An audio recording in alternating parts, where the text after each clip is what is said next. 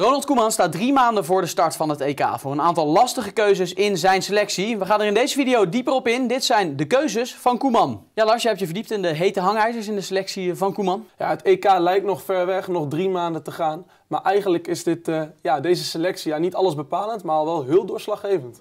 In tegenstelling tot de afgelopen jaren, toen er vanwege COVID 26 spelers geselecteerd mochten worden, mag Ronald Koeman deze zomer 23 spelers meenemen naar Duitsland. De afgelopen eindtoernooien moest de selectie uiterlijk 10 dagen voor de eerste groepswedstrijd van het toernooi worden doorgegeven. Dat zou nu neerkomen op dinsdag 4 juni, voor de afsluitende oefenwedstrijden tegen Canada en IJsland dus. Ja Lars, er zijn nogal wat vraagtekens in de selectie van Koeman. We pikken er in deze video 3 uit, namelijk de Wijnaldum kwestie, maar ook de plek naast Frenkie de Jong op het middenveld en natuurlijk de spitsen kwestie. We beginnen met Gini Wijnaldum. Ja, die deed het meeste stof opwaaien in Nederland. De speler van Al-Ettifaq, die weer is opgeroepen voor het Nederlands elftal. Ja, het is pas de 4e speler buiten Europa die wordt opgeroepen voor Oranje. Dus ooit. Ooit. Dus opmerkelijk was het zeker. Ja, en hij gaat spelen tegen Schotland of Duitsland, of misschien wel beide. In elk geval, Koeman heeft bevestigd, Wijnaldum gaat minuten maken. Ja, en dat zal ook wel moeten.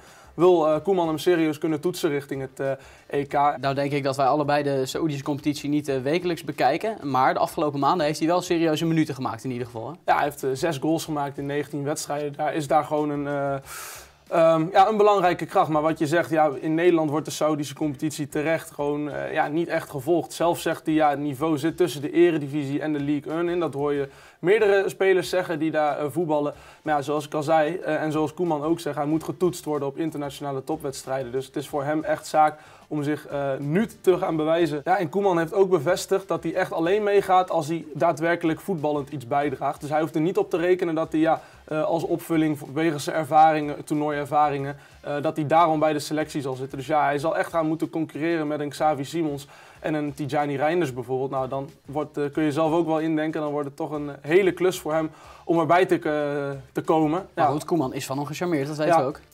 Dat wilde ik gaan vertellen inderdaad. Als je het mij vraagt, dan denk ik inderdaad dat Georginio Wijnaldum de selectie wel gaat halen. Mede omdat je merkt gewoon aan alles dat Koeman heel graag werkt met spelers die in het verleden al echt wat voor hem hebben betekend. Dat zie je nu, maar bijvoorbeeld ook waarom zit Frimpong er praktisch nog niet vast bij. Valt gewoon graag terug op betrouwbare krachten. Op betrouwbare krachten uit het verleden. Nou, Wijnaldum heeft zich met zijn diepgang in het verleden bewezen bij het Nederlands elftal. Ja, de vraag is alleen, als hij voetballend niet meer genoeg bijdraagt, kan hij zich eventueel schikken in een reserverol. Want Koeman heeft heel vaak verteld op een eerste persmoment in Zeist, het gaat om het wij-gevoel. Spelers die hun eigen ikje naar achteren kunnen schuiven. Nou, als Wijnaldum daartoe in staat is, dan dicht ik hem echt een hele grote kans toe dat hij er gewoon bij zit. Oké, interessant. We gaan door naar het tweede topic wat we wilden aansnijden, namelijk de plek naast Frenkie de Jong op het middenveld. Wat eigenlijk al jaren een vraagteken is bij Oranje. Ja, dat zeg je inderdaad goed. Frenkie de Jong al sinds zijn Ajax-tijd eigenlijk een vaste kracht in Oranje. En wie er naast hem staat, dat wisselt praktisch elke interlandperiode. En heel veel jongens die er nu bij zitten, hebben ook nog heel weinig ervaring met Frenkie de Jong. Dus dat is wel echt een aderlating voor Koeman. Dat kan hij nu niet toetsen. Wie kan het best naast Frenkie de Jong spelen? Ik denk dat heel veel mensen heel graag een Joey Veerman wel samen hadden willen zien spelen met Frenkie de Jong. Ja, dat gaat niet meer gebeuren voordat Koeman zijn definitieve selectie want Frenkie is geblesseerd, voor de duidelijkheid. Frenkie zit er inderdaad niet bij vanwege een blessure. Ja, als je de namen dan op een rijtje zet, dan heeft hij daar op dit moment gewoon Schouten, Veerman, De Roon, Koopmeiners en Reinders. Ja, dat zijn gewoon 5 namen voor 1 plek. Nou ja, dat betekent dus dat in elk geval 1 van die namen zal gaan afvallen voor het EK. Dat is in elk geval mijn verwachting. Want ja, je hebt geen 5 spelers nodig voor 1 positie. Ja, in deze context is dat dan logisch. Maar als je het van een afstandje bekijkt, zijn dat allemaal namen die helemaal niet zouden misstaan in de Oranje selectie. Dus dan zit er een verrassing aan te komen. Een verrassing zit er zeker aan te komen. Ja, en op het persmoment hoorde je ook wel tussen de regels door dat Koeman nog niet helemaal overtuigd is van Veerman en Schouten bij PSV. Die doen dat natuurlijk uitstekend. Maar wat ik net ook al zei over Wijnaldum, Koeman toetst eigenlijk alleen maar op internationale topwedstrijden. Hij was in Dortmund, waar wij ook waren voor VoetbalPrimeur. En daar heeft hij gewoon het eerste half uur gezien hoe Veerman en Schouten helemaal weggetikt werden door Dortmund. Dat heeft hij ook benoemd op het persmoment. Nou, dat zegt hij niet voor niks. Daarmee wil hij toch even een signaaltje afgeven tegen die 2 jongens. Nou, De Roon, Koopmeiners en Reinders, die zitten er ook al jaren bij. Ik kan me niet voorstellen dat een van hen gaat afvallen voor de EK-selectie.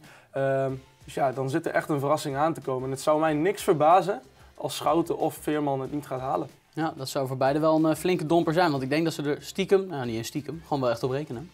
En terecht, denk ik ook. Ja. Ja, tot slot hebben we natuurlijk nog de spitsenkwestie. Memphis Depay is teruggekeerd van een blessure. En dan denk je met Brobbey en 𝐊𝐄𝐄 erbij kan daar in ieder geval wat moois ontstaan deze interlandperiode. Maar die zijn er natuurlijk juist weer niet bij door een blessure. Ja, het woord aderlating viel net al. Ja, dat geldt hier ook voor. En dan zelfs in superlatieve, denk ik. Want dachten we eindelijk 3 spitsen te hebben, ja, vallen er 2 weg met een blessure. Daartegenover wel de terugkeer van Memphis. Dat is natuurlijk heel mooi.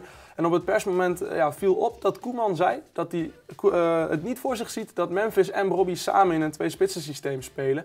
Brobbey en Memphis zullen alleen samen op het veld verschijnen wanneer Memphis vanaf links zal opereren. Wat niet super denkbaar is, toch? Heeft hij afgelopen jaren weinig gedaan. Heeft hij weinig gedaan in clubverband en ook bij het Nederlands elftal. Dus dat was opvallend. De deur voor 𝐊𝐄𝐄 die staat nog wagenwijd open. Ondanks dat hij nog geen één interland heeft gespeeld. Ja, nou hebben wij onze vrienden van Facts, het databureau, een berichtje gestuurd of zij wat data konden aanleveren over deze 3 spitsen. Wat kwam daaruit? Ja, dat als je het bekijkt over de hele carrière van deze 3 spitsen, dat Brobbey, weliswaar nog jong, maar echt by far het meest productief is. En dan heb ik het over goals en assists. Dus gewoon per 90 minuten is hij gemiddeld het vaakst betrokken bij een doelpunt. Dus ja, als je het puur hebt, een spits zet je neer voor zijn doelpunten, dan heeft Brobbey de beste cijfers. Daar moet wel bij gezegd worden, Brobbey heeft zich natuurlijk alleen in de eredivisie geprofileerd, terwijl ja, 𝐊𝐄𝐄 nu in de zware Serie A speelt, waar scoren niet heel gemakkelijk is. En Memphis natuurlijk al in de Europese top gespeeld heeft en nog steeds speelt. Ja, helemaal als we kijken naar Memphis en Brobbey, die kunnen we natuurlijk het beste beoordelen. 𝐊𝐄𝐄 in oranje kunnen we nog helemaal niks over zeggen. Ja, Brobbey en Memphis die ontlopen elkaar echt bijna niks.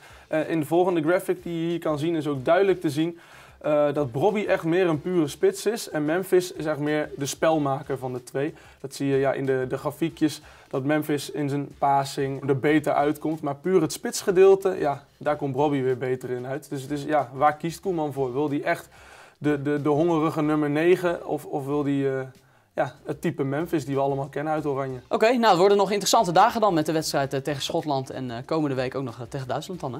Ja, vorige week zaten we samen in Duitsland bij Borussia Dortmund-PSV. Jij mag volgende week weer naar onze oosterburen toe. Zeker, ik ga het autootje weer in. Ja, naar Frankfurt. Wordt mooi. Dankjewel Lars voor nu en graag tot in de volgende video.